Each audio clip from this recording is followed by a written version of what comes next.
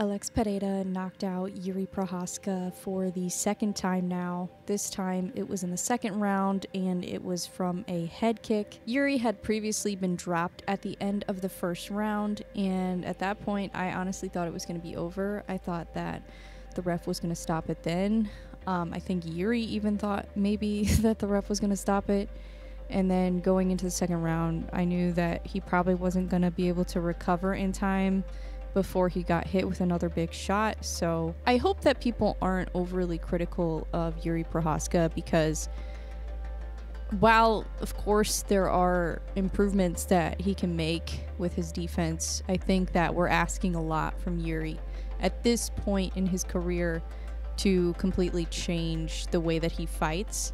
I think is a big ask. So he mentioned moving down to middleweight is an idea, and I think that suits him very well. I think there are better matchups for him at middleweight. I think Jiri Prochazka versus Robert Whittaker would be an interesting fight. Even Jiri Prochazka versus Sean Strickland, I honestly don't hate. It seems kind of awkward, but I actually think that might be a good fight. And then also Jiri Prochazka versus Khamzat, of course, that would be a huge fight. I think that Dricus du Plessis or Israel Adesanya are interesting matchups for Jiri. I think Jiri Prochazka should move down to middleweight. If he can make the weight, I don't see why not. I think there are some really interesting matchups for him down at 185. I think him versus Robert Whittaker is the fight to make if he moves down to 185. I mean, they're both former champions in their divisions.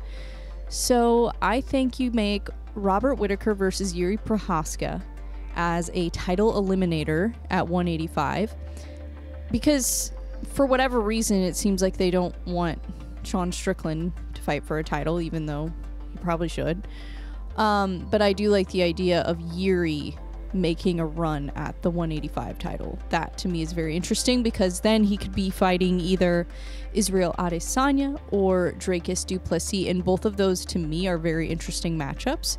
So I really like the idea of Jiri moving down to 185, and then let's say he does fight Robert Whittaker. Let's say he wins, and then let's say he fights, I don't know, I think Israel Adesanya is gonna beat Dricus personally, but I don't know, I'm kind of 50-50 on it, to be honest.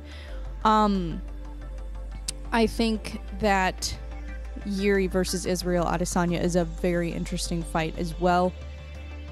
Then he can move right back up to light heavyweight, and depending on who is champion at the time, I doubt it will be Alex Pereira. I think Alex will be moved on to bigger and better things.